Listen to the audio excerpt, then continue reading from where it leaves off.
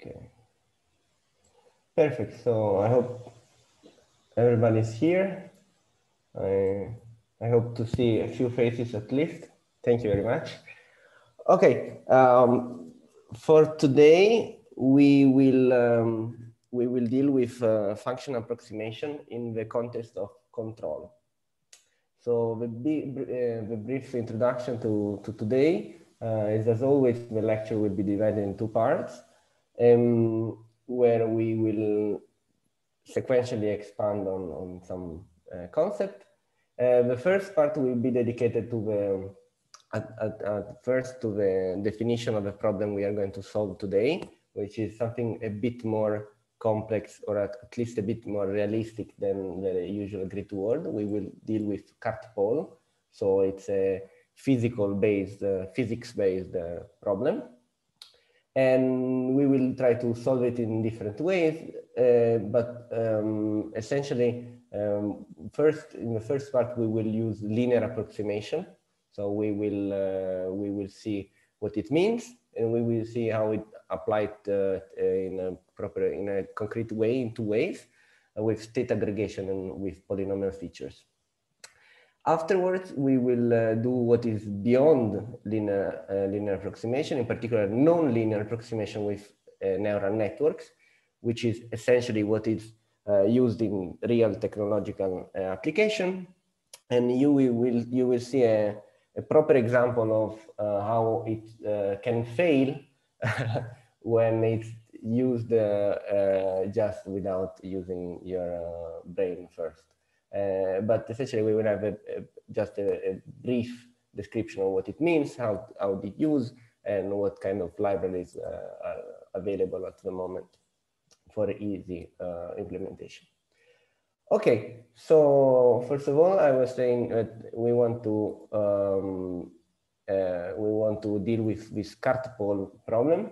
Cart pole is one environment taken from this library, GIM library. You can find it here.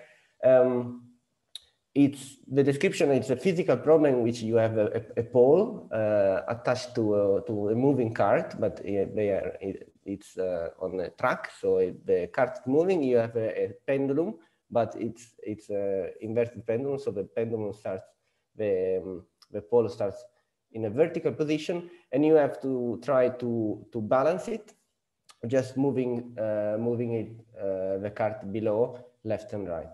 So your actions are on the cart, but your reward is that you don't want the pendulum to fail. Before we describe it with numbers, I just wanted to show you a movie. This is a very famous problem, and all people starting reinforcement learning at some point we will deal with it. So they have also tried to solve it in a real context.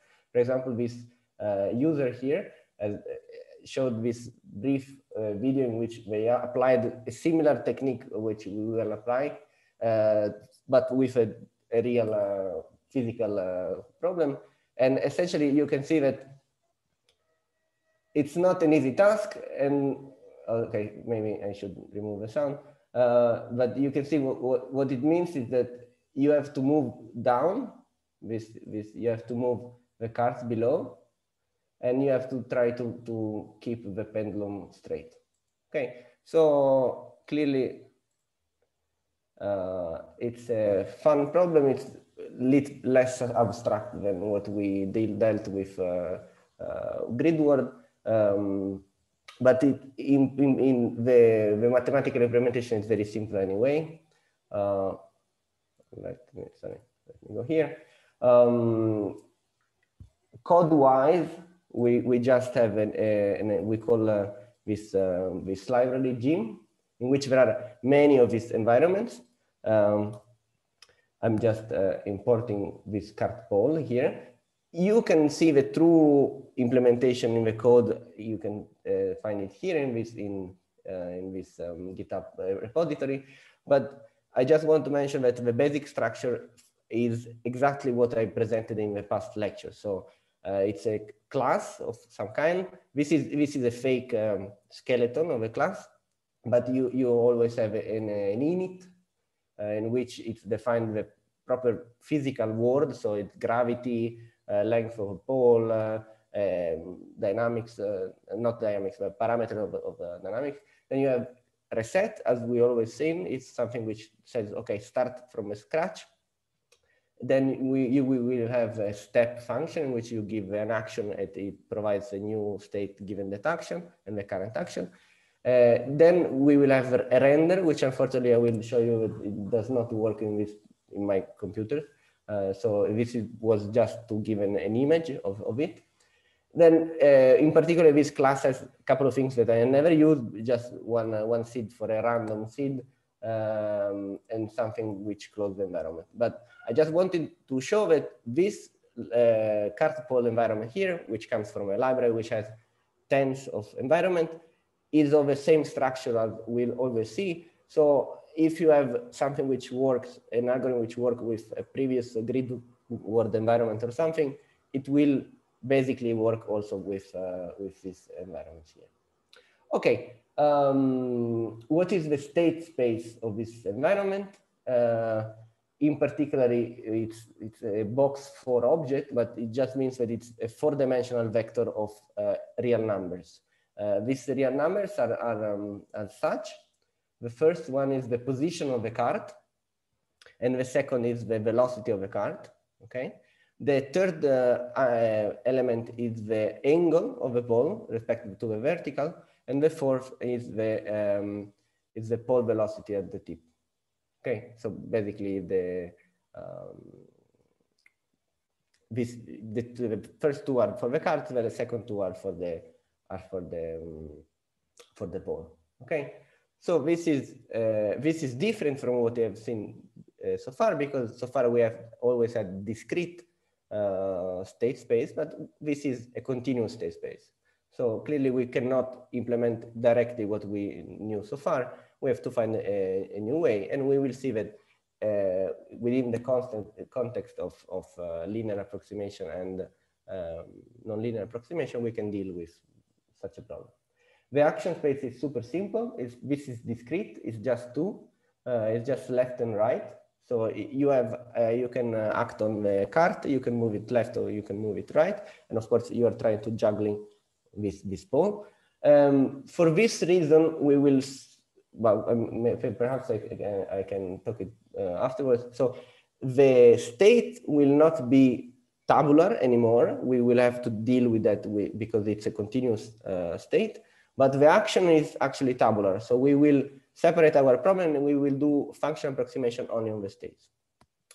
The rewards, it's very simple. For each time step in which the pole has not fallen, I get 1 plus 1.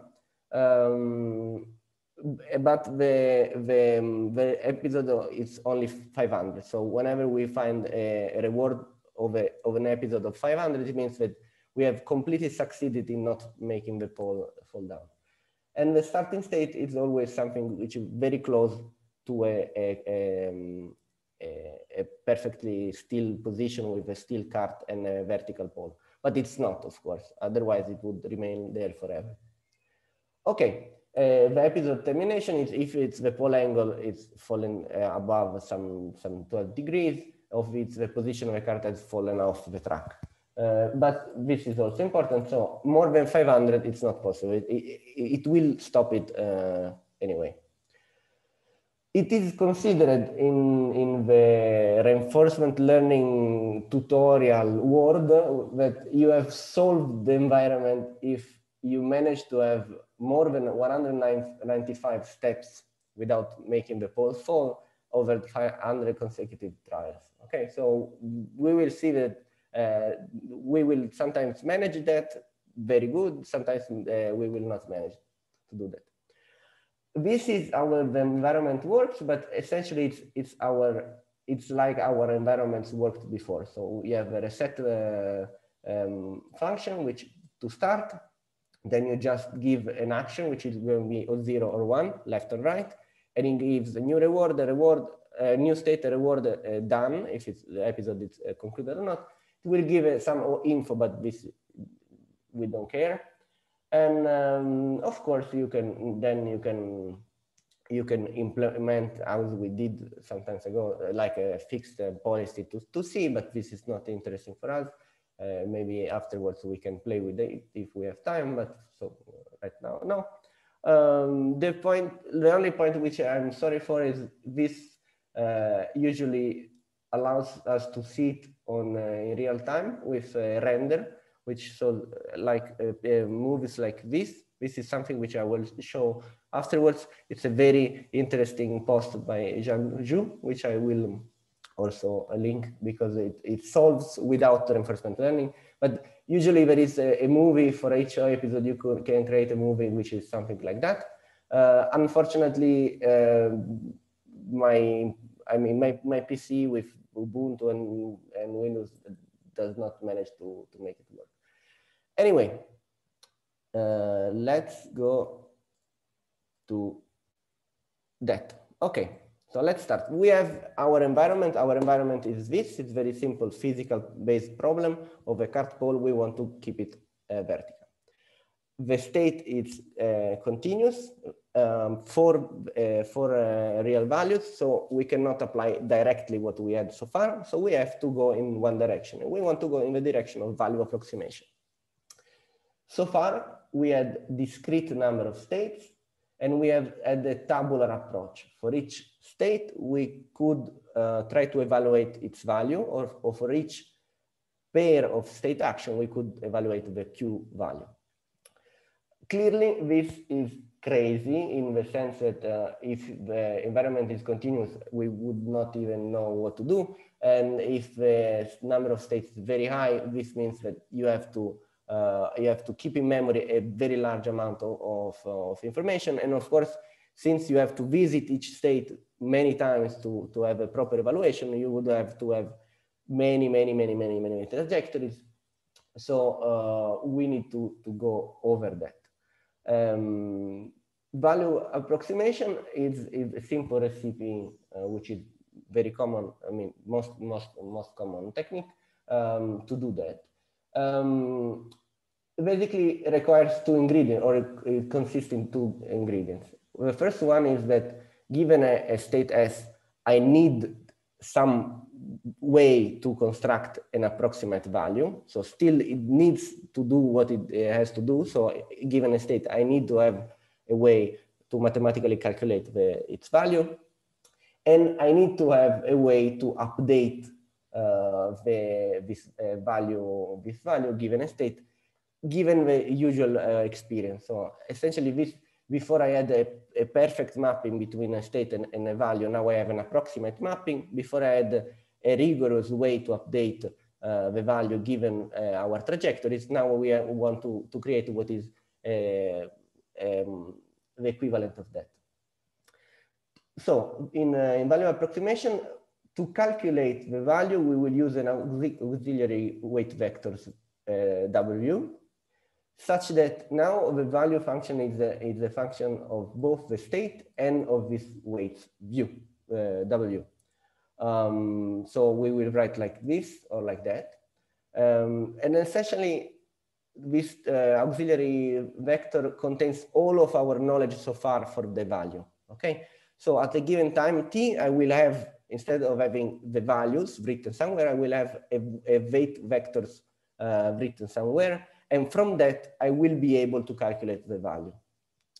And since all information is in this vector here, also the update will not be on the value itself, but we will be on the weights. Okay, so every time I have an experience, I will be able to change my parameters auxiliary weight vector W, so that afterwards the value will change.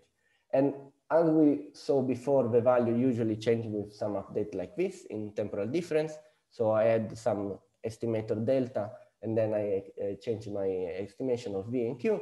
Now I will have my W, my auxiliary vector, and the change is very similar, but instead of changing the value itself, I will change the gradient of the value in respect of the auxiliary vector. So it's an indirect change. Instead of changing directly the value, I'm changing the value through the change of this auxiliary vector through the gradient of the value function respect of the weights. Okay, so this is extremely general, which means that we are not dealing with the value anymore directly in a tabular sense, but we are dealing with some weights which for now do not mean anything. We will see that there are, in the linear approximation, the weight will have a very simple meaning. So in linear approximation, first of all, we have to, instead of using the state S, we will use, we will write this state in a sense in a basis which are of features. And the features are different, let's say, in a sense, different property of a state. And the features will live in a different space with dimension D. And will be real numbers of dimension D. So it's just for each state, I will have the D real values, which will correspond to the features of the features component of that state. This seems complex, but it can be understood in a very simple reason. For example, the state could be a house. The features could be the number of baths and the number of rooms. Okay, so the house is a very complex thing which contains a lot of information. The features will be how many baths is there, how many rooms are there. And of course, for each house, you will have a small numbers, which is, for example, a house could have 3 rooms and 1 bath. So 3 and 1 will be the feature vector of the features, which are how many rooms, how many baths of that house. So it's a way to connect the state to a vector of real valued numbers. The good thing is that normally the dimension of the features, which is called D, can be extremely smaller than the dimension of the space. If the dimension of space is all houses in Trieste, then we're gonna be thousands and thousands. But if the features are only the number of baths and the number of rooms, then this dimension is only 2. The features are an extremely important part of the game, and clearly they are a double-edged sword. So if you choose the features very well, then everything is simple. If you choose the features very poorly, then everything is almost impossible. But once you have the features, which is an extremely important part of machine learning, reinforcement learning, but once you have the features, linear approximation says that then the value can be approximated or is approximated by just a sum of some weights multiplied by the feature. So it's a linear combination, it's a linear it's a linear function of this feature here. Okay, so this is linear approximation. You have your state, which is described by some features, and then you just multiply those feature vector by some numbers, and you have the value. Generally speaking, this can be done for both the state and the action. We will, as I said, since the state is complex because the state is continuous positions, angles, and etc., but the action is just left and right.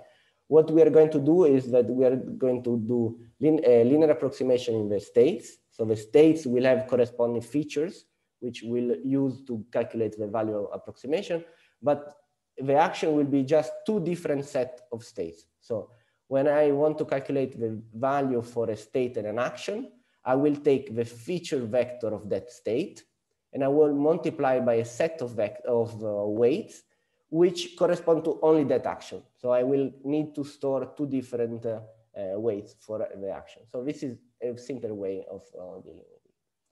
Okay, to recap, the basic idea of linear approximation is that I have a state, I choose some features, then the state has feature vectors in these features, for example, number of beds, number of rooms, and etc., etc. And the value is a linear combination of this feature vector, x of s. Second thing we'll discuss briefly is that to choose the feature is extremely relevant to how well the reinforcement learning will perform. Good. If you have questions so far. Okay. Then we will deal with the most simple linear approximation, which conceptually at least, which is state aggregation. State aggregation, it means essentially that if the state space is, for example, like this, continuous or too detailed or everything, then instead of dealing with state, we'll be dealing with regions of state as our unit elements. And so we have the features which are regions of the state space, and the feature vectors will be just a series of 0 except for a 1, and the 1 corresponds exactly to that region in which the state is. Okay, so we have divided the space, we have a single state, and the question is, where is that state in the region 3? Okay, then you have a vector in which everything is 0 except for the position 3 in which I have a 1, which says I am in that region. Then the implementation of the algorithm is extremely simple. Essentially, it's the same. For example, this is using SARSA. It's the same thing. You have a state, then the state is mapped in its a feature vector. So essentially, you have to find in which region it is. You calculate the value using the approximation, linear approximation. Then you use this linear approximation of the value to select an action. You use an action, which brings the state into a new state and gets the reward. Then you have the new state. In the new state, you can see in which region it is, and from which the region in which it has fallen afterwards, you can get an approximate estimate of the value function. Okay, essentially, you still work in states, but the states are mapped into regions, and you only have values for those regions and not for the states anymore.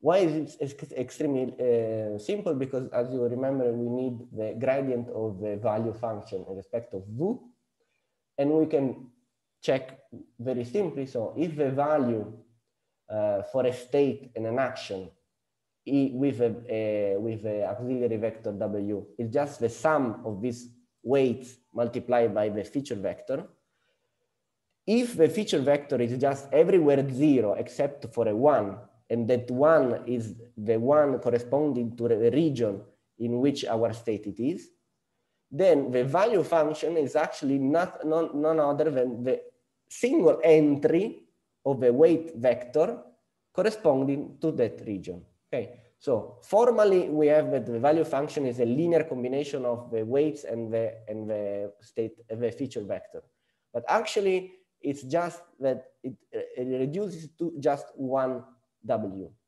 When you do a gradient of so a derivative for W1, W2, W3, and you have only just Wj, it means that the gradient is actually a series of 0 with just 1.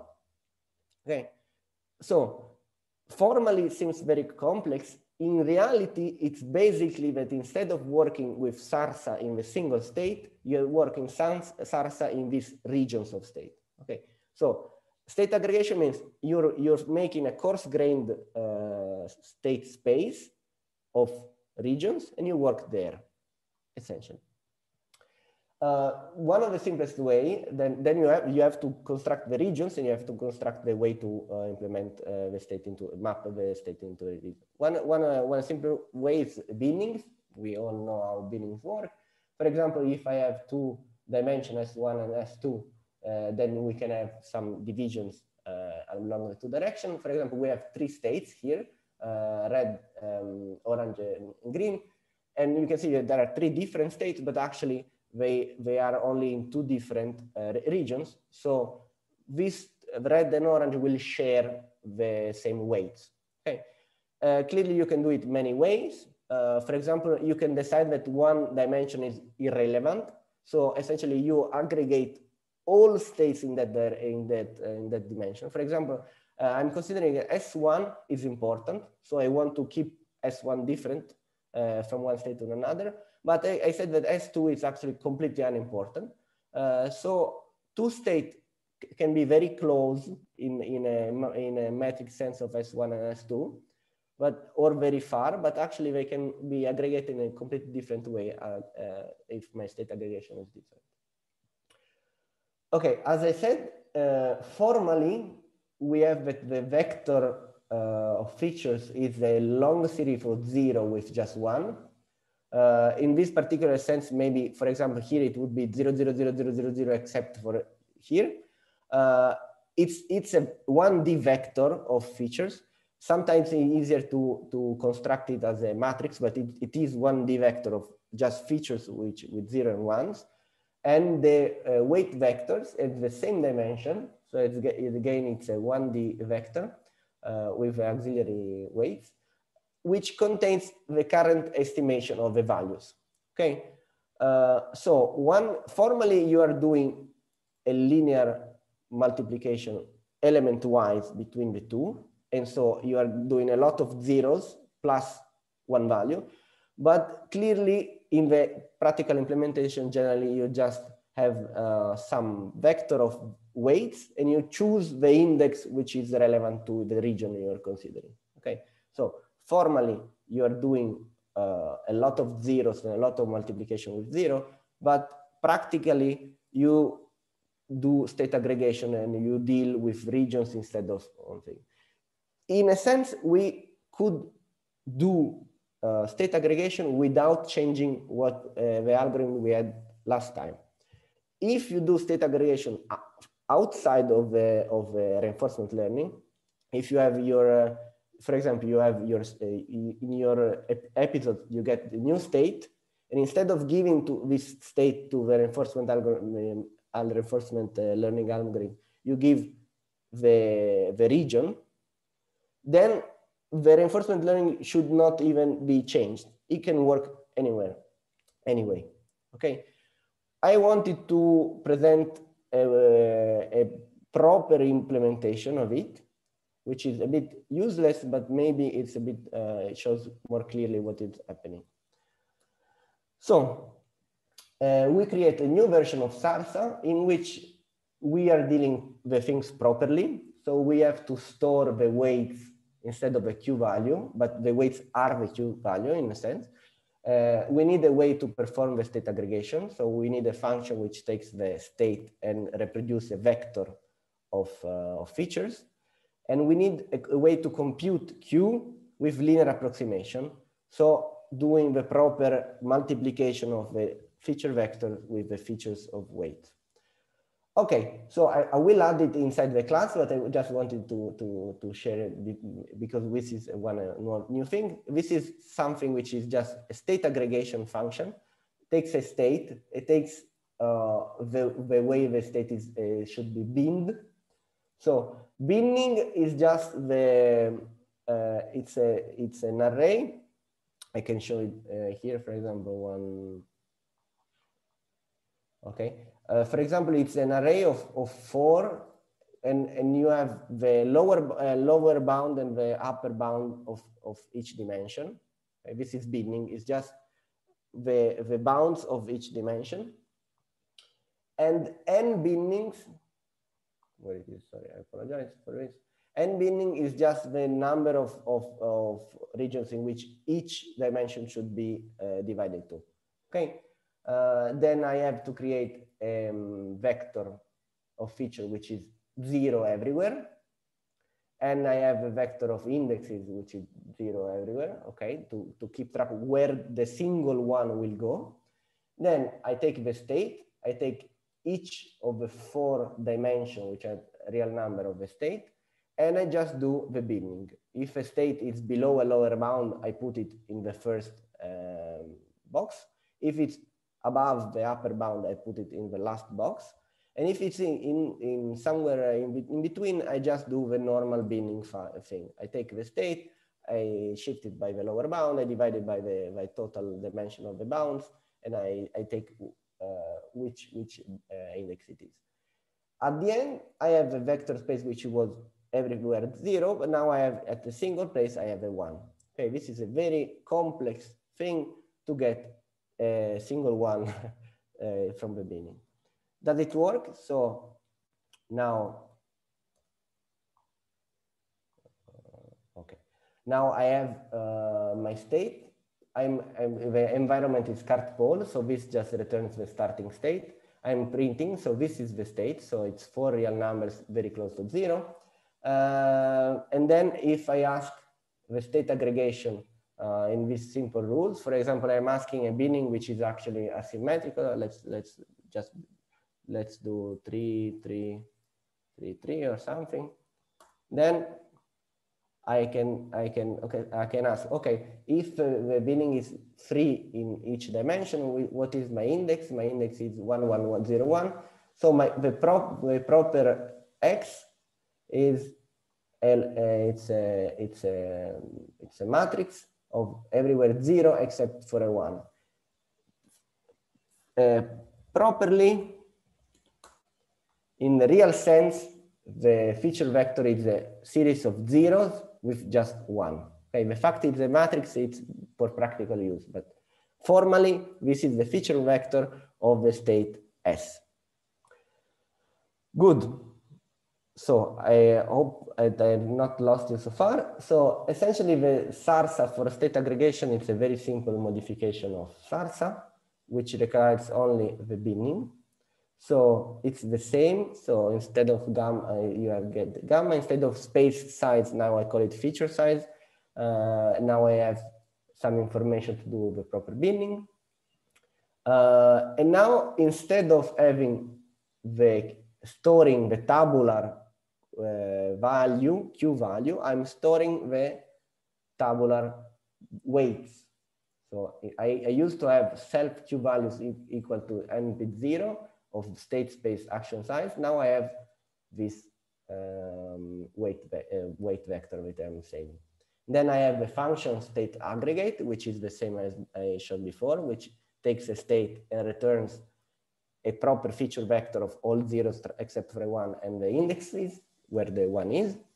And then the single step update is actually super simple. So I get, it's a SARSA, so I have S, A, R, new S, new A, state, action, reward, new state, new action.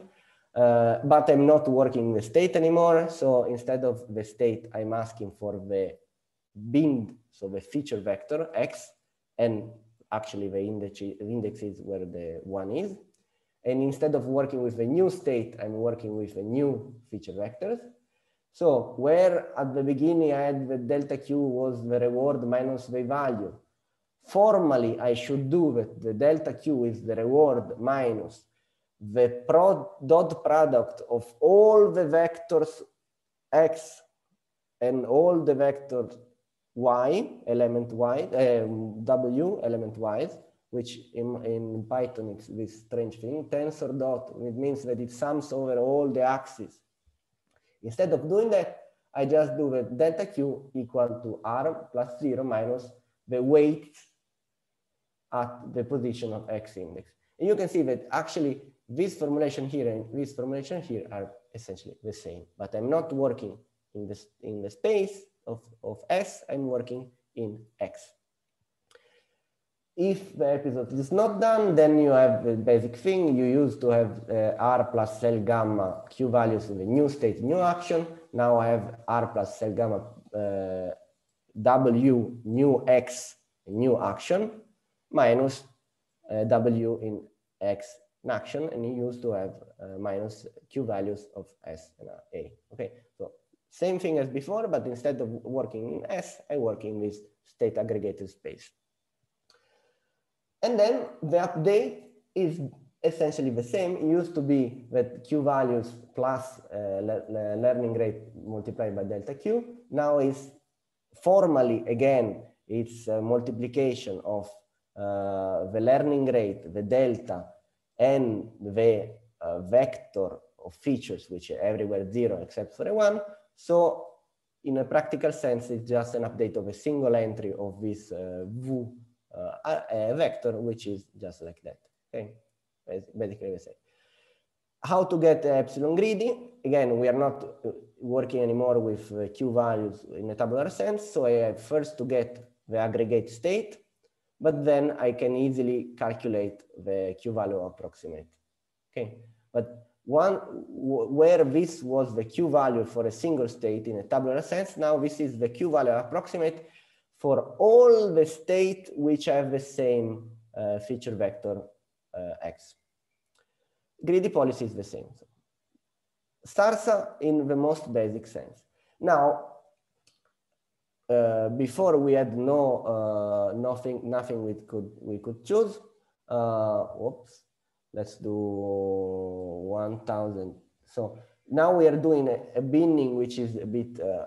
Let's say I have no idea what my system should do, so I'm starting with a binning of which is uniform. Let's do it.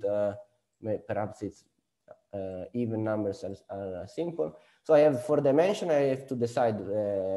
So these were unbounded, most of them, but I want to keep it restricted to the small region. So let's do minus 0.5, 0.5. I have 4 dimensions, so I want to have some choices, but not too much. So I will have 4, 4, 4, 4. And you can see that if you have many dimensions already, this number is incredibly large. So 4, 4, 4, 4, it seems very poor discretized version of the state space, but it's reasonable. It's quite a lot of numbers. Okay, and then it's always the same. I'm initializing my algorithm. I'm keeping track of the performance. I'm doing convergent, like a decaying learning rate and epsilon, and this is exactly the same as we have always seen. Okay, so. Clearly, this is sorry. Print E and apologize. Yes, I understand, because this does not exist anymore. Okay, you can see it's quite fast. I asked for 1,000 episodes, so. We have time for a question if you have one. As always, I'm trying to be as modular as possible in the reinforcement methods and environment. This means that everything is extremely slow. So if you are trying to do a technological implementation, I advise to change basically everything. And we will see afterwards with neural networks, it will be like the worst use of neural network you will see around for years, but it's just for teaching. Okay, very good. So you see what happens. Actually, it takes 1,000 episodes, but it reasonably well understands and finds the correct solution. It means that at the beginning we had very noisy. Remember that this is each of these numbers is the number of steps in which the pole did not fall. So at the beginning with less than 100, it was doing random things and it was falling off. And remember that the definition of solution is that for 100 consecutive episodes should be above 195.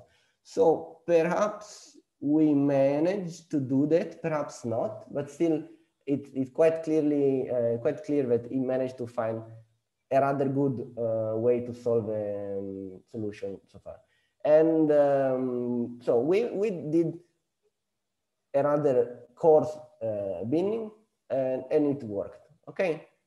Of course, one say, okay, this does not solve it perfectly because the binning was too small. So let's try to go higher, okay? And we will see that actually, most probably the result will be not what we expect. So if I have a higher binning, it means that the system is seen more detailed, okay? So it can differentiate better states in which should do one action instead of another. But it also means that the number of parameters in which should learn, it's much higher. For example, if I went for 4 to 5, to 4 to 8, so twice, but I had 4 dimensions, so I had twice, okay? And actually, even if the description of the state is better, so it's more detailed, it can resolve the system better, actually the performance is much worse. It almost never reaches 500, and it for sure has not 100 consecutive episodes above 195. So a very nice thing, which I found in this blog, which I showed before and I will show again, is that if you take this, so for example, let's do a bit of physics. So we have a cart moving with a pole, and we want to balance the pole. So first of all, do you think that the position of the cart is relevant? Perhaps no. Okay, and then if you have some small physical idea, it actually the idea is that, for example, if the pole is falling somewhere, then perhaps you should also move it there to balance it out. But also that if the pole is moving, maybe it's the orientation of the pole, it looks like it's falling, but I have a velocity and I know that it's moving like that, then perhaps I need to stabilize in the other direction. So with very few physical consideration, we arrive to this super strange binning here. So the binning now, it's super coarse. It's just, I don't care about the position of the cart. I don't care about the velocity of the cart. And I strangely care about the other two dimensions. And we will see if I'm not completely wrong. And I hope I'm not. So I'm using even less episodes. So I may be wrong completely. Okay, less episodes is not sufficient. So let's go back to, I apologize. And I hope it works. Otherwise, I would make a fool of myself. Please, let it work. So now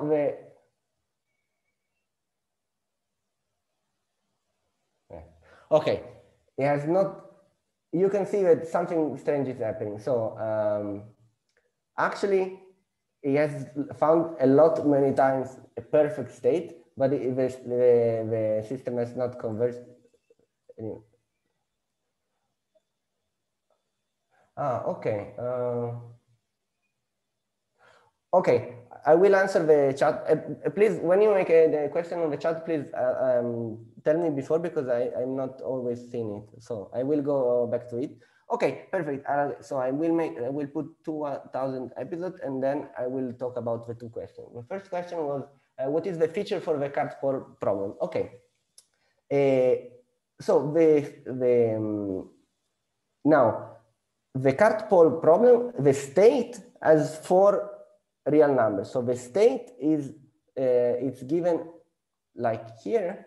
The state is composed of the position, of the cart velocity, of the pole angle, and the pole velocity at its tip. Okay, this is the state. The features is what I want to consider. In the case of state aggregation, the features are the regions which I'm considering as a group. For example, if I do this some binning, okay, let's consider only in one dimension. I have one dimension. I have a continuous from 0 to 1. I have 4 bins. The features are: am I in the first quarter of the bin? Yes, that is my feature. Okay, the feature is, am I there? Okay, so in state aggregation, the features are, do I belong to this region of state space? So the state are 4 real numbers, and the features are the discrete, the belonging to a region in this 4th dimension of space. Okay. Then the second, I hope this answered the question. Otherwise, maybe we can talk a bit in the post. Okay, perfect. With 2000, we see that it has perfectly learned the solution. Okay, I just wanted to show. why is the reason of this binning? I changed the bound here. So it turns out, and this is shown in this very nice, you can find I will send the link, with how to beat the card pool game in 5 lines by Jean Zhu, that actually the solution from a physical point of sense is just that you want, when the angle is small in amplitude, you want to stabilize the angle. So you want to try to make the angle as small as possible. But when the angle is large, no, sorry, when the angle is small, you want to go opposite to the angular velocity. But when the angle is large, you want just to try to put it as close to 0 as possible. Okay, so since we only care when the angle is small, I actually created this binning here. So 3 binnings, it means that there are 3 binnings. One binning is from -infinity to -0.03. The second binning is from -0.03 to 0.03. The third binning is from 0.03 to infinity. Okay, so I changed this bin because I only care. There are actually only 2 situations I care. Is my feature to be inside of this small angle range? Yes, no, or no. Okay. Since my policy is the policy which is from a physical sense. So this is not a reinforcement learning policy. This is a policy created by ad hoc. If this policy, if I'm able to distinguish these 2 positions, then it's enough. And why I did a 2 binning there? Because this is the velocity of a tip, and I just need to know if it's negative or positive. So this strange binning here actually is able, in a minimal sense, to see if the angle is very close to 0 from this binning here, and if the pole velocity at the tip is negative or positive. And this is sufficient information from the 4-dimensional real numbers which I had as a state to create a perfect policy. Okay. Why is it nice? Because it means that the problem is actually very simple, but you have to solve it beforehand to actually use the proper state aggregation, which makes it very simple to solve even in reinforcement learning sense. So the message here is that the first thing I could do is just, okay, the lower bound, I will take the lower bound since the card could go everywhere in the world. So the lower band is -2000, the upper band is -2000. I want a very detailed scale. So I will put that the first dimension is 500 beams. Okay. This is like the brute force approach. I want to create a state aggregation which is as detailed as possible. This will never work. If you have a physical intuition which you can put into your state aggregation, it will work much better than if you put as much detail as you can. Okay, good. Are there questions so far? Otherwise, I can go fast into linear, maybe not too fast, in the polynomial features. May I yes. comment on this? Because this is very useful as an example. It's also very important. So it's important to compare different philosophical approaches to the problem of function approximation. So linear approximation is good because it's explainable, it's transparent, okay? When you construct such an approximation, you get what you put in, especially if you select manually your features, okay? And of course, the operation of selecting manually your features must be guided by some expert advice. So this is the point where reinforcement learning makes connection to a branch of machine learning, which is now not very popular, but was extremely popular in the 80s, which is expert advice. So to construct databases or collect data of experts which can make suggestions about the way you should make decisions. So this is a great example of expert advice in the sense that Emanuele has been looking for expert advice. He found these nice suggestions and he chose the features suitably and was able to reduce your infinite state space, okay, a 4-dimensional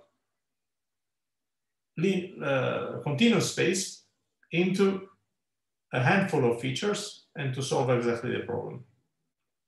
A brute force approach, like I just said, in which you try to discretize, would have failed miserably. And you can check it, it does fail, right? As you have seen. A machine learning approach in which you try to automatically find the features might or might not work, okay? So you might ask the question, can I learn this representation? Can I learn these features? So there are techniques which address this problem, but they depend on the data set on which you perform your training. So for instance, if you produce data with a policy which is bad and the pole always falls, you'll never realize that this is a good set of features, okay? So also automatic constructing your features might fail if the way you collect the data is not informed itself. So you might think that there is less expert advice, but there's always a little bit of expert advice. So this comment is important because I think it's a sort of an existential comment for those of you, especially for those of you who come from other backgrounds than pure computer science. There is a meaning to be a scientist, okay? So there's a meaning to add knowledge into machine learning and not to just to think of taking a completely blind black box approach. Okay? There is value into this. There is opportunity of solving extremely difficult problems if you put knowledgeable input into your problems, okay? Thank you. Okay, so perhaps we better have a small break now and then restart in 15 minutes. So if you have questions or, okay, I will pause the recording. Okay, let's start again with the second part. So first of all, we're going to deal with polynomial features. So far we've seen the feature which were state aggregation. So whole parts of the state space were condensed into a single entity, a single region. Now we're going to deal with something different, which is how to construct polynomial features. So in this particular case, it's simple because we have a state which is already done by a vector of real numbers. So we could construct some features which are just a polynomial expansion of these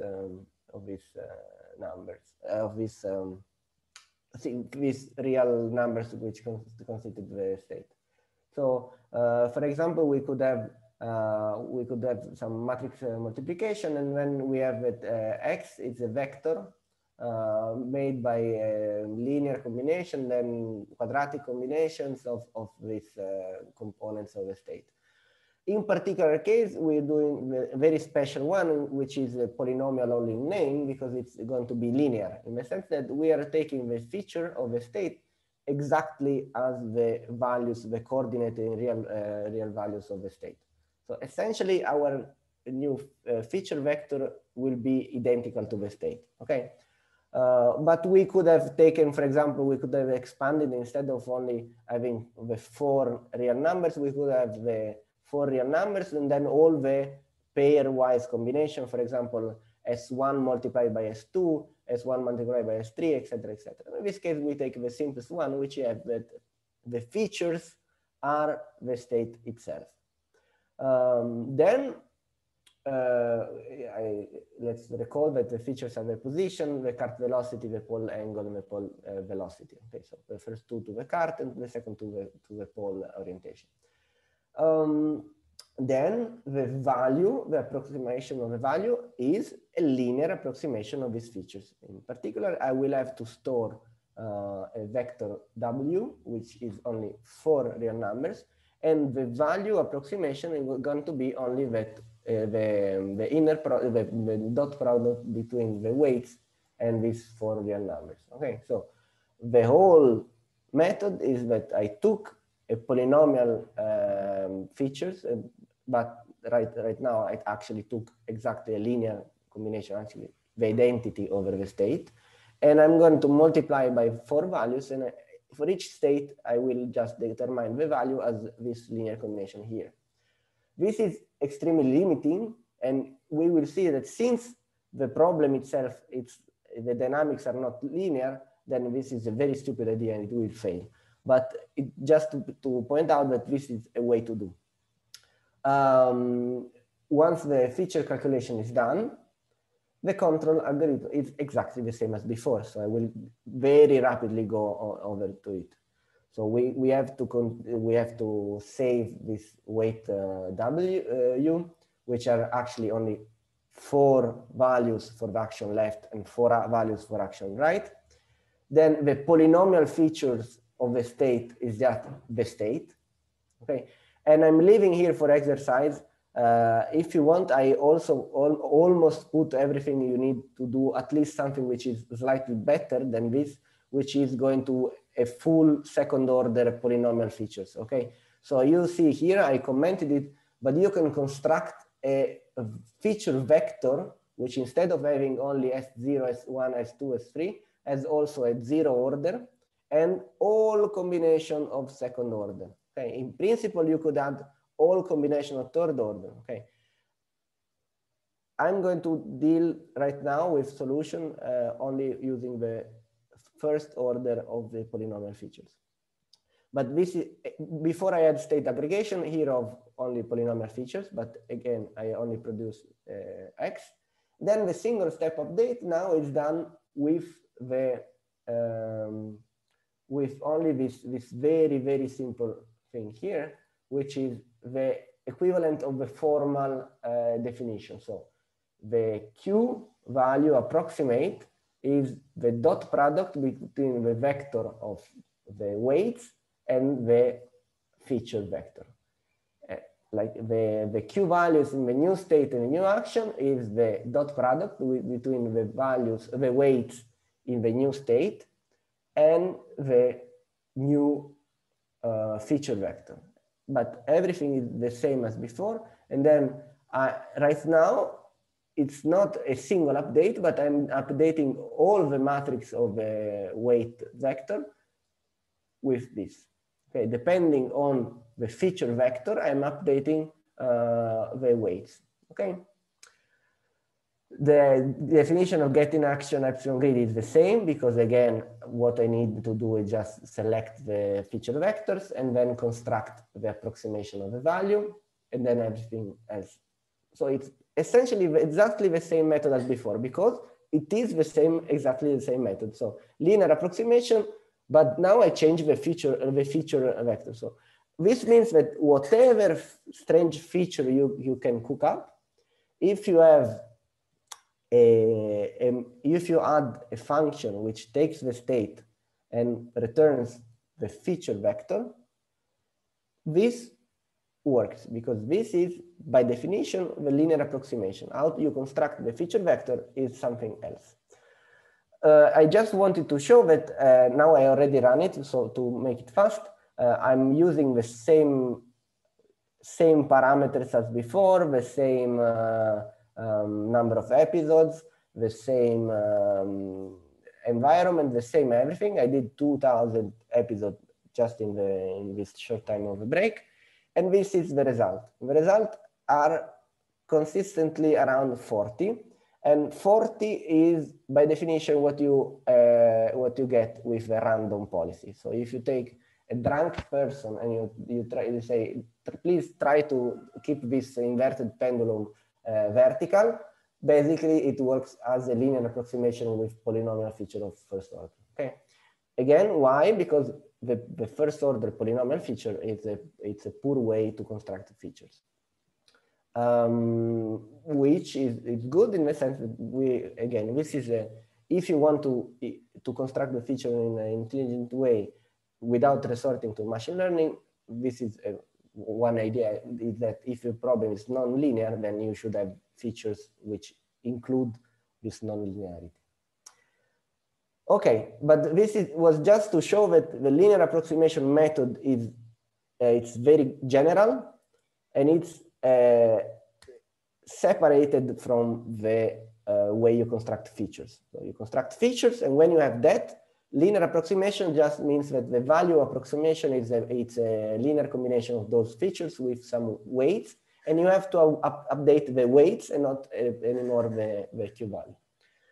Good, let's go beyond linear approximation. So this is what is done normally, and it's something which has achieved an incredible success, especially in the last few years. When you, especially now, the new iteration, the new results are such that you do not, everything is done with machine learning, in the sense that there is no this expert advice. There is the new iteration of AlphaGo and everything actually do not require any expert advice, and they consistently are performing the best.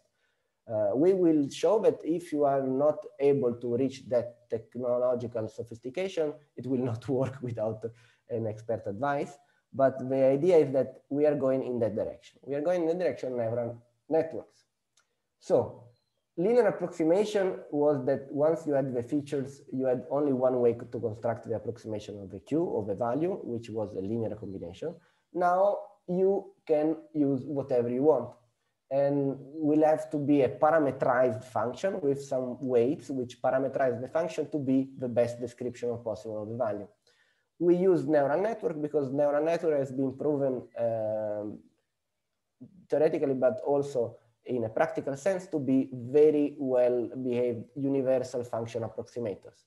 They can, in theory and in practice they do, reproduce any given functions with some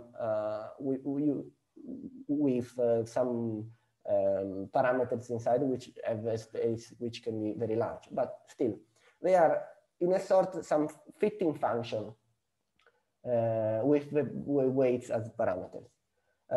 They have many different types, but essentially they share most often some particular architecture type, and also one of the most important features is that they have to have some the degree of non-linearity in them.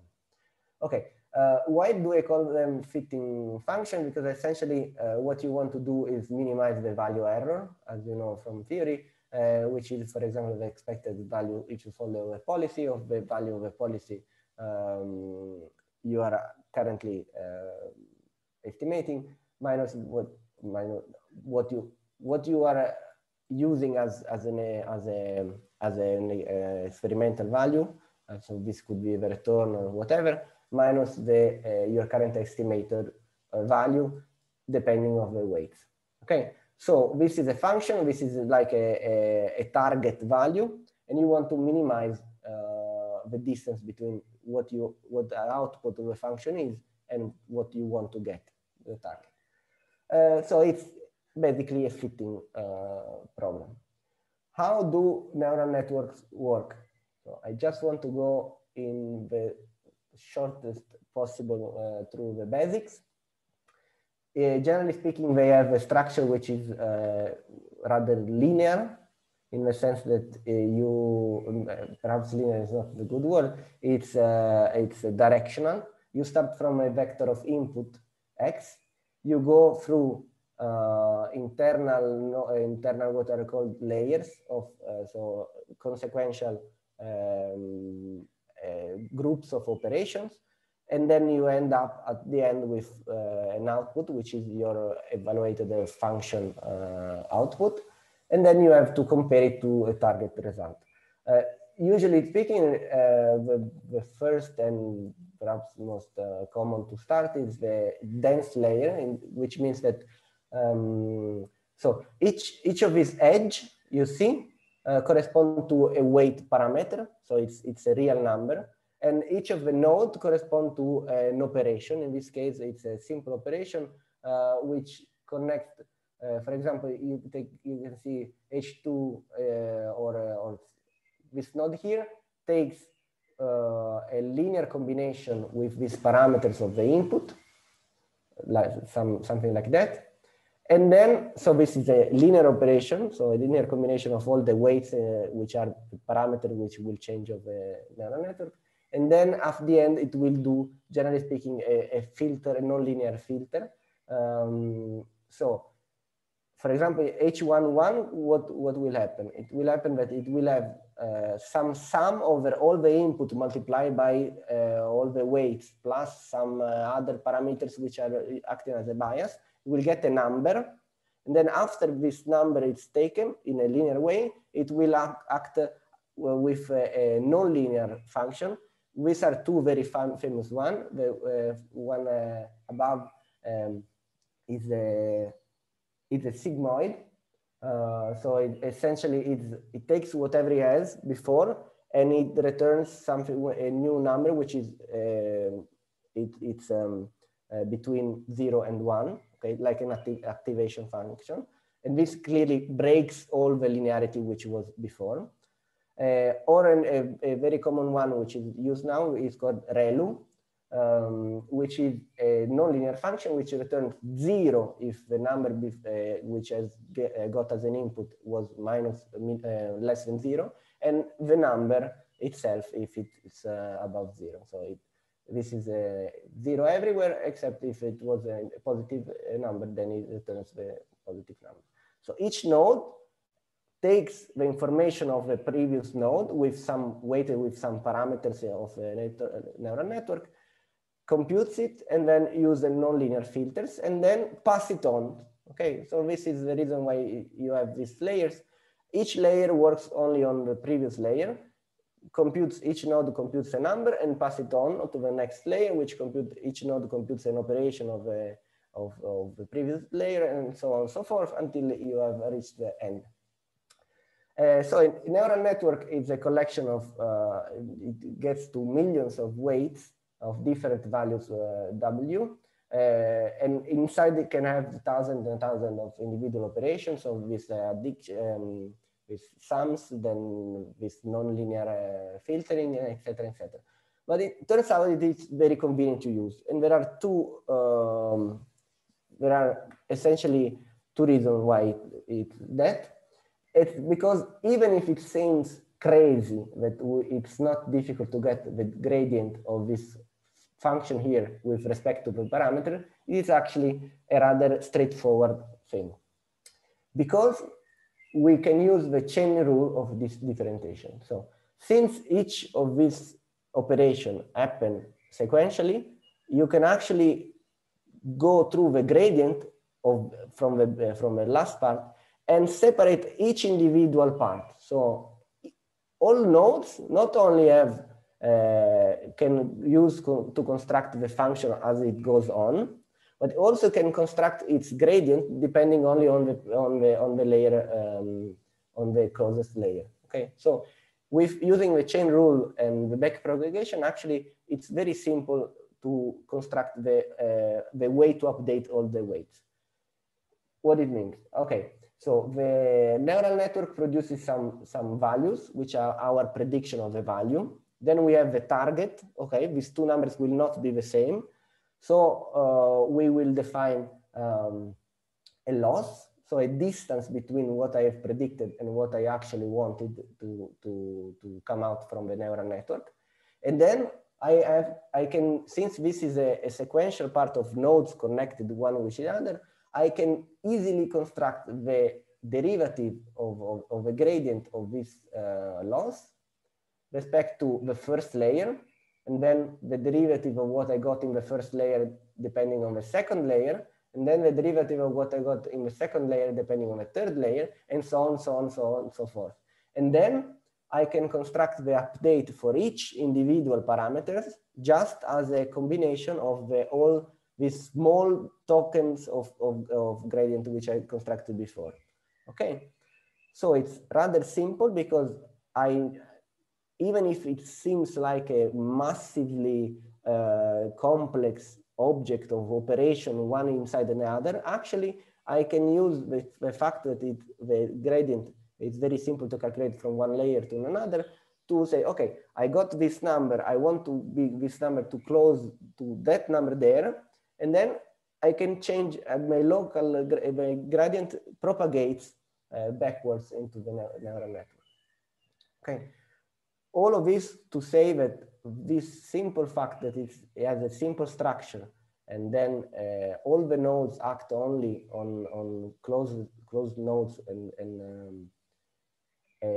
in a very closed and like separate ways. So it's blocks of operation. It makes so that it's easier, actually, some straightforward, if not easy, to construct the gradient, and so to construct the update with it. Okay, how do we use it? Generally speaking, nobody writes neural networks anymore from scratch because there are wonderful tools online. I will use this library Keras, which is rather common. It's written to be very simple to visualize and use. In particular, I will construct what is called a sequential model, which is basically something like that. So I will have just a straight sequential structure of layers. And this is all that it is to define a neural network. So I say I want this neural network to be a sequential model. I want to add a first layer of 20, given that the input dimension will be 4, which means I'm taking an input of 4 and I want to construct a layer of 20 nodes. And these 20 nodes each interact with this ReLU, which means that all of these nodes will be connected with weights to the input numbers. We'll combine a linear function of these weights and the input numbers, and then they will apply this ReLU nonlinear feature, all of these 20 nodes. Then I want to construct another layer of 20. So all of these 20 nodes will be connected with weights to the first 20 nodes, again with an activation of ReLU. Then I want to construct, for example, 2 as an output, which means that this layer here will be connected to the output 2 nodes, which will be just a linear activation. So we'll take a linear operation of the 20 nodes before. Then this is compiled. It means that I'm constructing more or less the neural network, saying that the loss, so how it, what kind of error you want to minimize is MSE. So the one we want here. And the optimizer, so the way it does is SGD, so stochastic gradient descent. It means just how, when you have the gradient, how to apply. And this you can, you don't need to know. So, and it constructs everything by itself. Did I import Keras? Yes. Apologize, I could have left. Can I ask one? Sure. So we use the neural network to extract the features. Sorry. We use the neural network to extract features. Actually, no. So in this particular sense, we are using again the state as the feature. So you can think of it as the features of the feature are the state, and then from those features, instead of having a pure linear function, you are using the neural network. In principle, you could do feature extraction with a neural network. It's something else. But in principle, you could have another neural network that takes the state and produce the features. but we are dealing with the part from the features onwards. Okay, so we are dealing with the fact that our feature vector now is exactly the same as as in the case of the linear approximation. So it's the same thing as here. I apologize. We are dealing with polynomial features with only first order. So we are at this point here, but instead of using this linear approximation for the value, we are using this non-linear approximation for the value. Okay. Okay, perfect. So yeah, constructed the model. Is it fine with this question? So the four inputs are the position, velocity. Yes, exactly. But in a, yes, exactly, yes. But for example, they could be state aggregation. So I could do state aggregation of those four. So I have a bin vector of all 0 and 1 and give that vector to the neural network. It will probably not work that great, but I could do it because the two things are separate. The feature on one part and the fact that we want a non-linear approximation from the features to the value. And the feature is from negative to positive values. Yes. But here you use ReLU for the activation. Yes. The ReLU for the activation provides a positive value, but the parameters could be negative. Mm-hmm. Okay. So for example, H11 will always produce a positive value, but then W21 could be -1. So this positive value could become a negative value in the second activation. And the last layer is linear, so it does not have this ReLU. So it could be negative or positive or whatever. Okay. Okay, thank you. Thank you for your question. And okay, so I created this simple neural network to show that there is this simple summary function, which just shows that the fact that we have created a model in a sequential way. We have this description. It says I'm starting with a dense. I have 100 parameters only to get to the first layer. I have 420 parameters from the first layer to the second. I have other 42 to in final. So very simple neural network already has 562 trainable parameters. Okay. Then, okay, this is essentially what I'm going to do. I will do something that I will break everything, but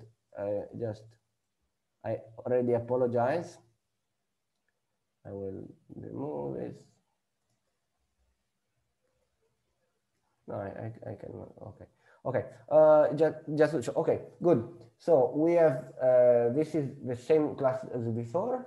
Is the SARSA, but now we will have a neural network to approximate the value. Exactly the same as before.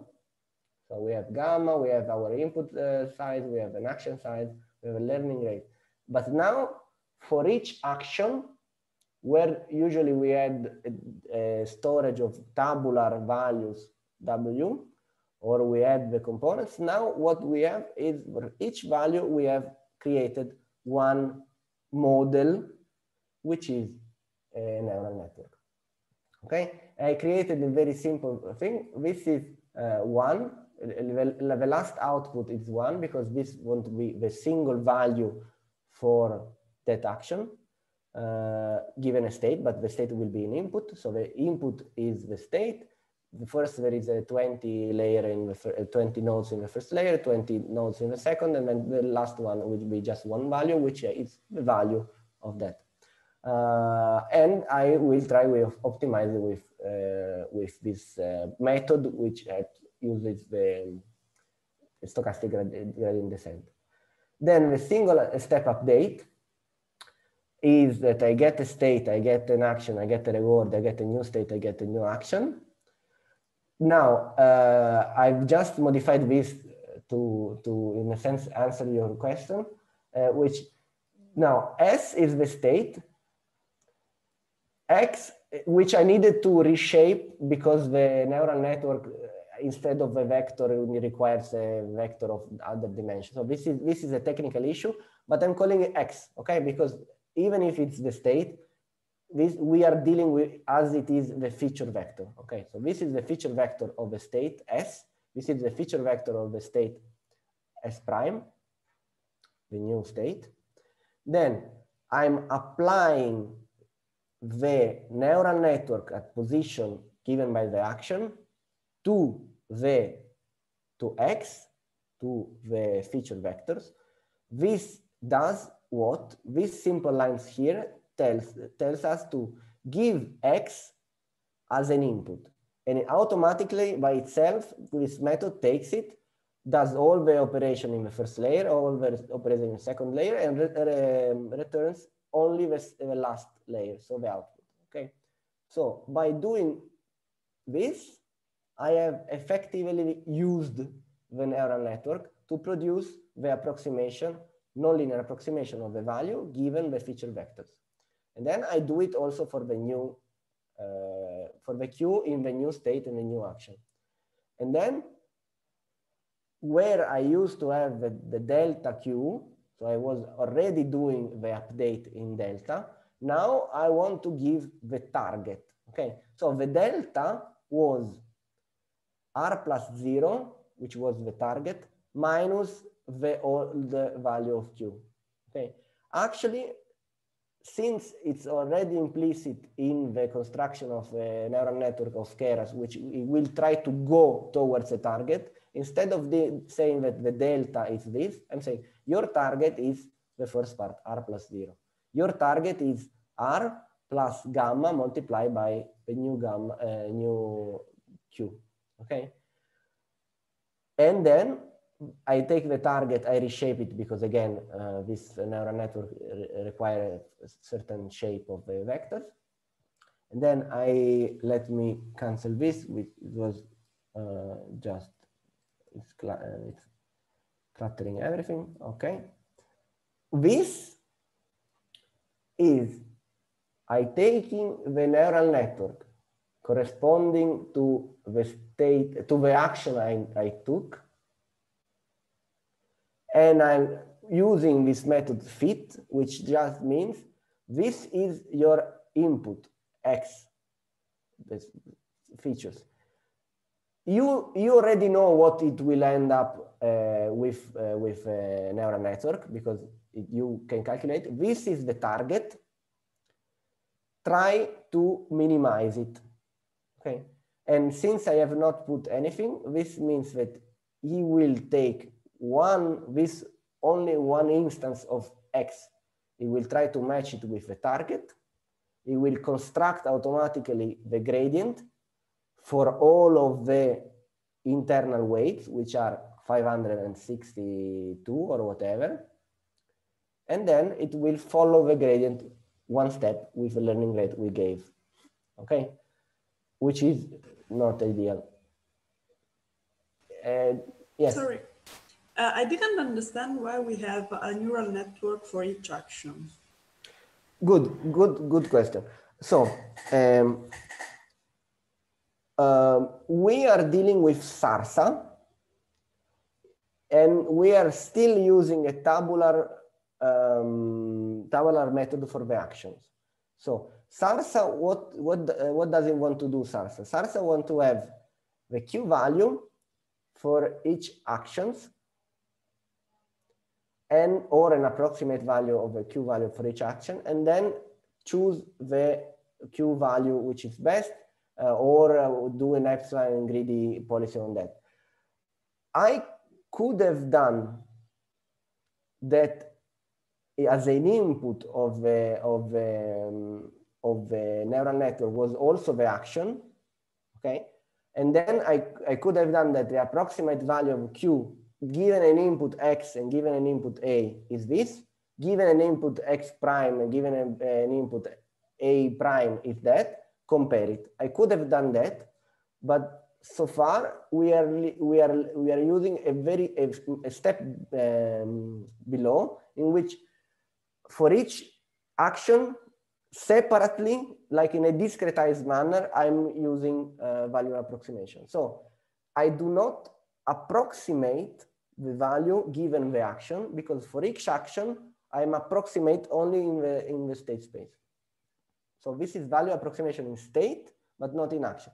Normally speaking, all of the thing you can find in tutorials, everything, will have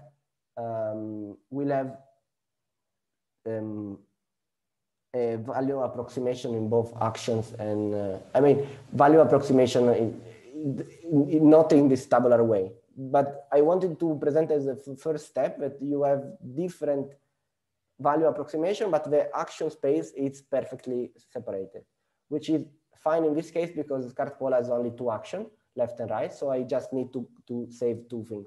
If the action space were more complicated, then it would not be a good idea. I hope this answered your question, but it Yes. was very important. So thank you very much. Okay, so everything else is the same. Excuse me. Yes. I have a real question for yes. Once. So could you also have done a neural network which has just states as inputs, but as outputs, the vector of values labeled by actions? Q1 and Q2 as outputs. Yes. Yes. Yeah. I wanted to, in a way, I wanted to be modular in the sense that since I kept two tabular weights here and there. So. I understand the reason. The question I'm asking is that you expect, I mean, if it works, you expect this neural network to discover, there's two different neural networks that you have to discover the same description of the states for it to work, right? Yes. So there is especially the first layers hypothetically should converge to the same weights because they want to describe the state space in the same fashion. And then only deeper layers then would decide whether it's good to take one action or the other. So probably a single neural network that which then sort of bifurcates into two would have been able to represent this as well. I have a couple of answers to that. First of all, we are using sequential. This is rather interesting actually. Sequential means that there is no bifurcation. It's very simple to construct something which has two different outputs and to separate whenever you want the neural network, wherever to have the two different outputs. It is true that the lower levels of lower layers should find in a sort a feature extraction, in a sense that they should recognize what is important of the state and what is not. And so it could be beneficial to have them together. What it does, which was not exactly what I was talking before, it's of course, it will change. If you have an action, the update will change the value also for the other action. Which is fine. So let's say that I have right now what I meant with action, with the fact that we are tabular in action is that what happens in action A stays in action A. So of course, since we have value approximation, what happens with a state could change for certain will change the value for another state, but will not, this change of parameters will not change what is the approximate value for another action. if you use a single neural network, even if it's sharing only a few feature layers below, for sure it will be that the two actions will be speaking together, which then brings the fact that it's a value approximation in both state and action. It can be done, should be done, most probably, will perform better, but it added this fact that it's not an approximated only in state. So I wanted to keep it separate. Okay, thank you. That's great, thanks. Okay, this is how it performs. So I did only 300 episodes, and I will show you why. And it actually performs very poorly. And you can understand why. I mean, the best model so far had a 6-space, right? It was binning 1132, so it had 6 different distinct spaces of which he wanted to find a policy, and it took several hundred episodes to find it. This method is clearly much more intelligent, but it's much slower at this point, and has 400 parameter space of very large. Okay, so this is, as I said, this is the worst implementation of the neural network inside reinforcement learning which you will ever see in your life, I hope, for several reasons. What is normally not done as such is this.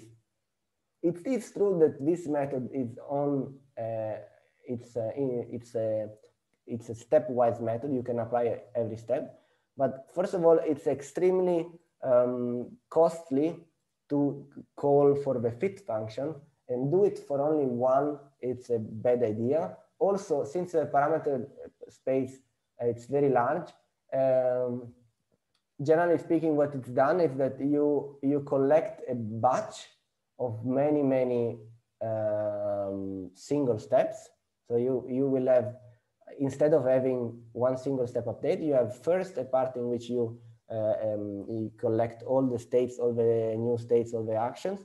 Then at certain point, okay, I've collected enough.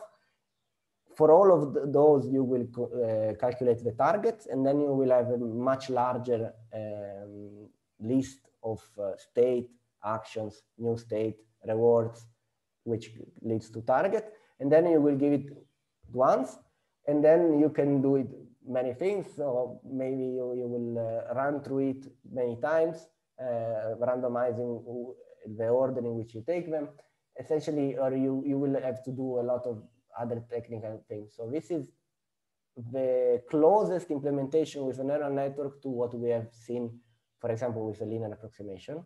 Essentially, it's the same thing, but instead of a linear approximation, we use a neural network. So this is why I'm wanting to say, I strongly advise to go to any tutorial with neural networks in reinforcement learning and see how it should be done on a technical level.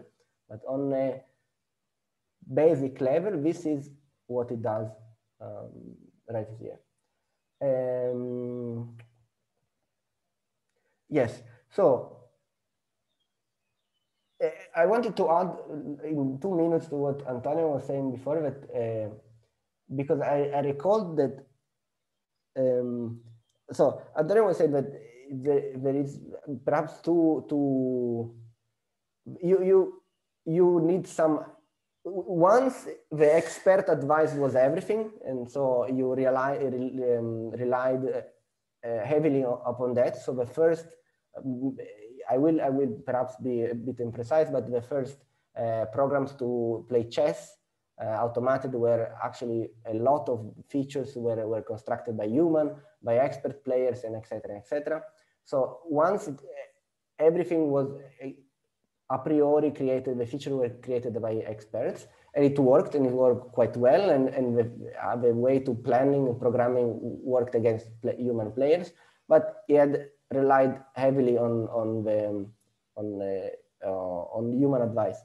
Then I just saying, because I recall some expert, I forgot one of the leading expert in this technological application of a neural network, we said, one of the things which I had to deal, which scared me in a sense, I'm paraphrasing quite heavily, is that I had to abandon the fact that my intuition as an input to machine learning helped the machine. In the end, given sufficient amount of data, sufficient amount of time, the machine, without my advice, without my expertise, worked better. So I think it's nice because I think there is a scale. If you want to solve a technological level at your level, then human advice, human intuition or physical intuition, it's definitely important. But I think that at the highest level of AlphaGo and things, then I think that there it's already where high volume enough of data and everything crashed the human expertise. I'm not sure if, yes, I wanted to give you a word even without the raise the hand, please.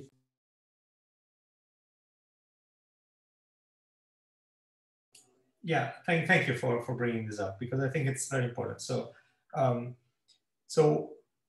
I totally understand what you were, the sentence you were quoting. The point is that the objective here was performance. So the researcher you were talking about was saying, if I remove my input, then my system has a better performance.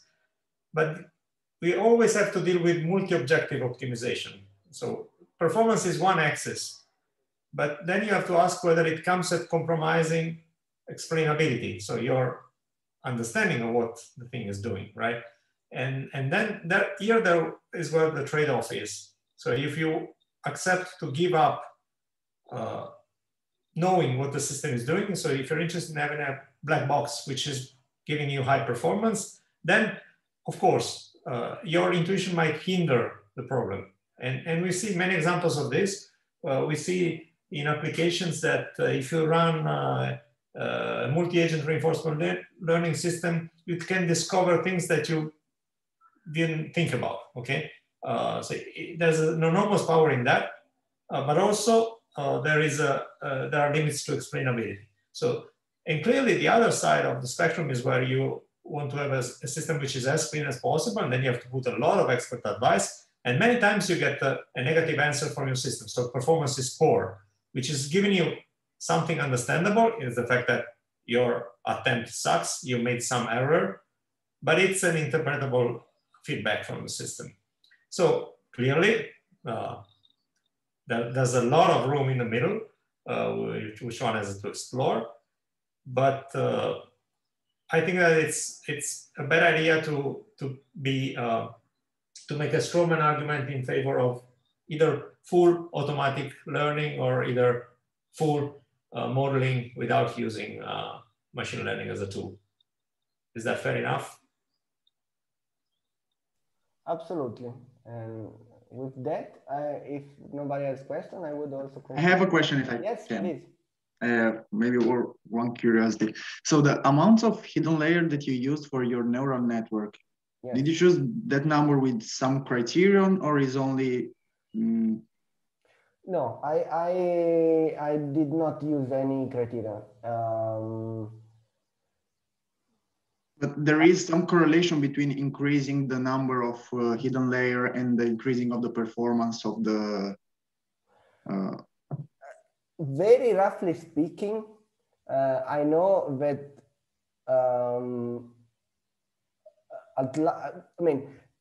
let's keep the number of parameters fixed. Okay, so let's make strangely different neural network with the same number of parameters.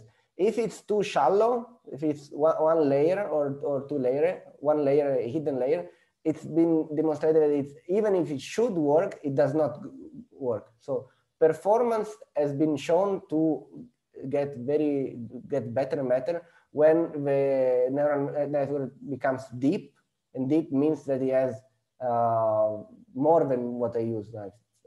Start to have up to tens, I don't know.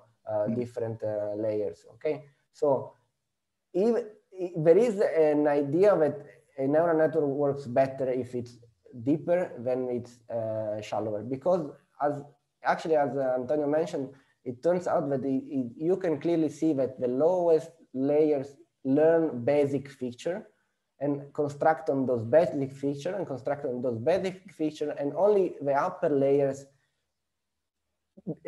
need to do the task. Okay, so it turns out that the lower part of your neural network is actually feature extracting in a sense, and then the upper part is learning to do what it must do.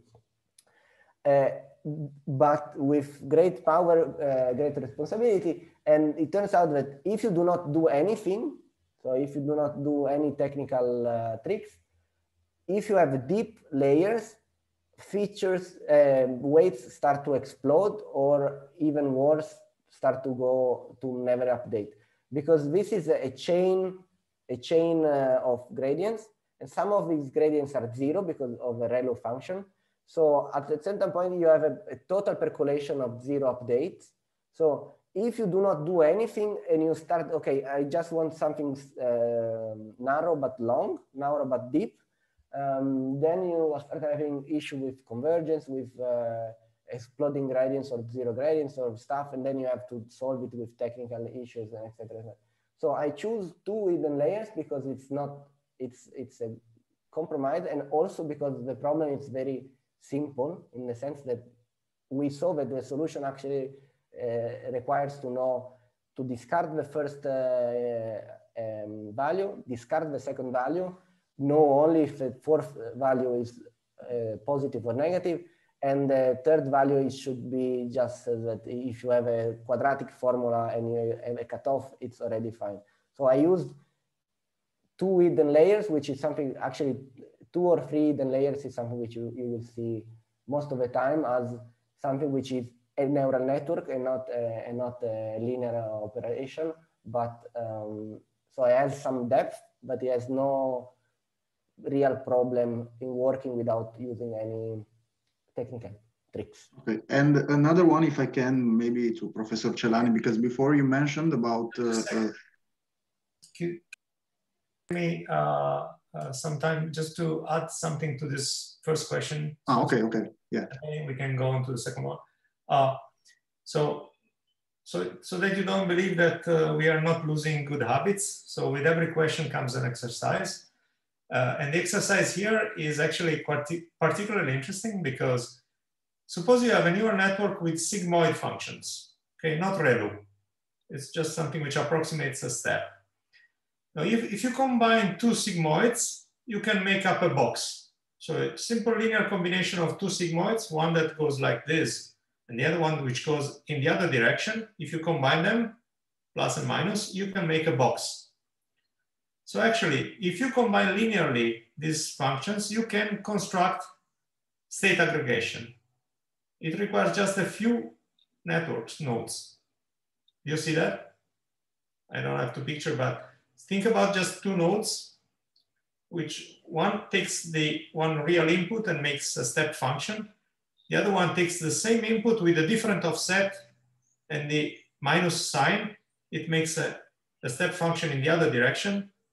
And if you combine the two, you can make a box. Okay, it's a very simple exercise in combining transfer functions to make a sigmoid.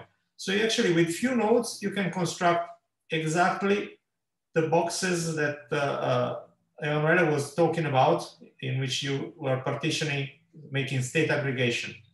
So actually, there is a minimal neural network which does exactly the same job as state aggregation and should be able to learn an optimal policy with very few nodes.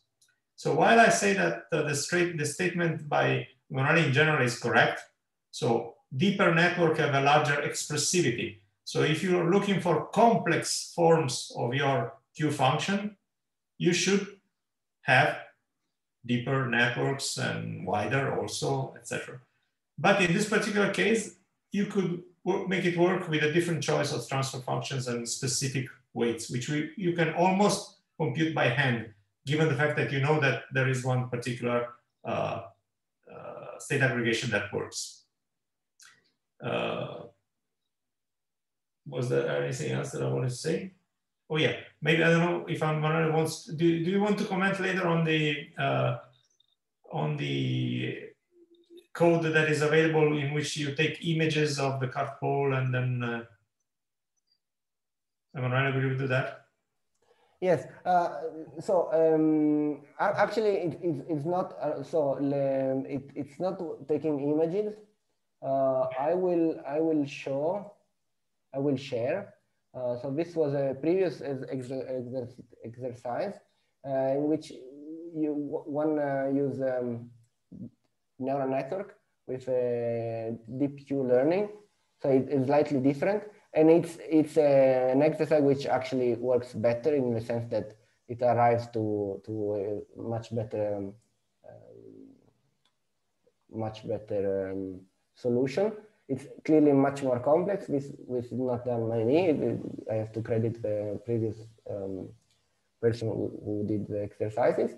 And I will share it. And I wanted to also do, this is much better, it's a step forward in a way in which neural networks should be used for reinforcement learning. I choose not to do this and do what I present, just because then you have the idea of exactly what changed where to arrive to a nonlinear functional approximation. And this is written much more closely to what it's done in technological sense. You see, for example, there is okay, the neural network is the same, but then the brain, so the algorithm, it's as of course an act, as a remember, so it has to way to store information, trajectories, and then have a train, which is rather long term. And so it's written in a different structure. I wanted to present at first something which is in the same structure as we always saw. But then here you should be able to read it and understand what are the parallels or how to use in a better way. Yes. So there was a second question then. Yeah, when you mentioned multi-agent, do you mean, what exactly do you mean? Do you mean by parallelizing the problem and the train, or what exactly? Who said multi-agent? Did I say? Yeah, you mentioned before when, I don't remember exactly, after one question, I think. Yeah, maybe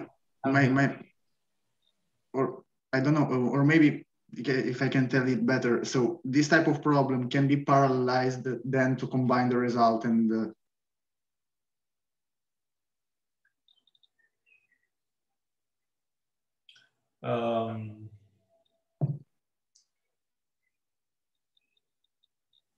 so I must admit, I don't remember when I said multi-agent today.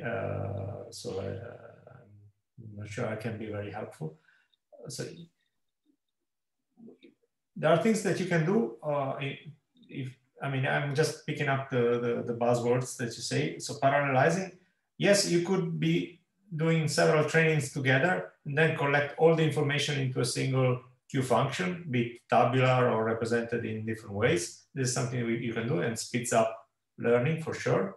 It is also a way to do exploration by combining different, and by sort of doing ensemble exploration rather than you making exploration in time. Yeah, I'm not sure I'm picking up the right question here. What I can say is that next week we will be doing multi-agent reinforcement learning. So we will take a view on this from okay. multi-agents. Just one thing. Before I was talking and it made no sense because I thought I was sharing, and I wanted to show that. So there is another exercise which I will share with today's notebook, which you can use and look up if you want to see a better version of reinforcement learning with neural network. apologize. I thought I was sharing. Okay, so we are running late again, so I will stop recording.